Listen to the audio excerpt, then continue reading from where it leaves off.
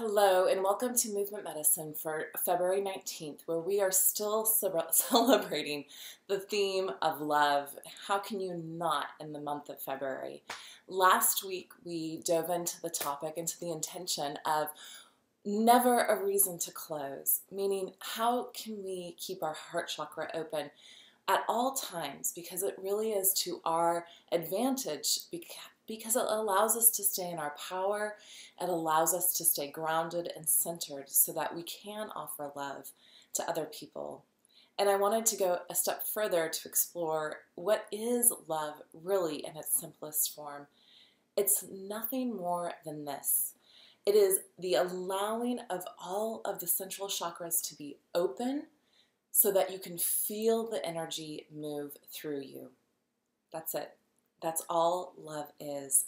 It's not this mystical thing. Well, it is a mystical thing, but it's not this elusive thing that we have to go chasing after from other people. We have it in us. We have the choice to allow the opening so the energy can flow, and that is what we do on the dance floor. When I believe this story, the whole idea of having to go out there to get love from my partner or from my kids or from my friends or whomever ends, because I realize they are not responsible for that. It is me. It is me that can choose to let it in. And when I choose to let it in and up, then I have my well filled and can give it out. And what am I giving? I'm giving my flavor of love, my flavor of energy out to you or to whomever. That's all it is. So if you'd like to experience that, please come and join us on Sunday morning.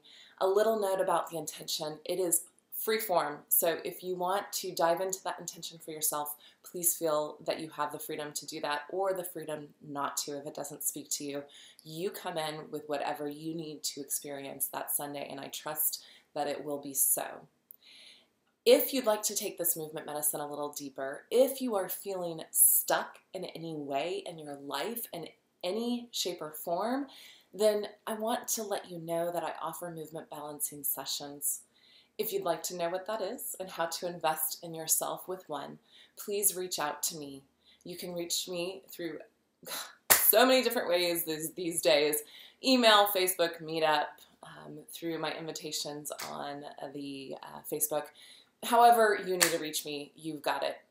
I look forward to meeting you in person or working with you one-on-one and helping you to get moving. Have a great day. Bye.